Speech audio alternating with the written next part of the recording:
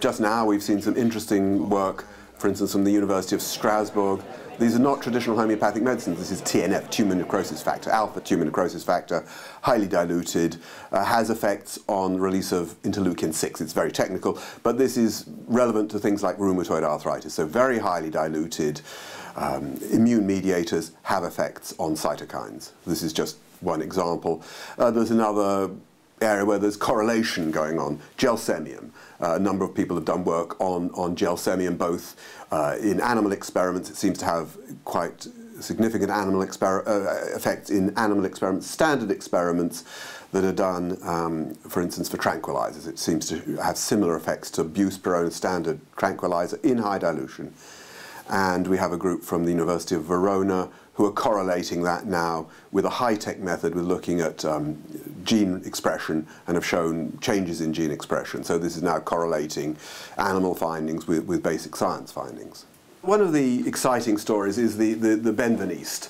The Benveniste affair, which was a long time ago, in 1988. Jacques Benveniste was a leading French immunologist. He published a paper in Nature, the leading scientific journal, which turned out to be irreproducible and led to a lot of flack and falling out. But actually that little story, many people don't realize, has a happy ending, because two of his collaborators, particularly a guy called Jean Saint-Claudy, who works in Paris, continued, actually sometimes in very difficult circumstances. There was a miasm, a very negative atmosphere around at the time.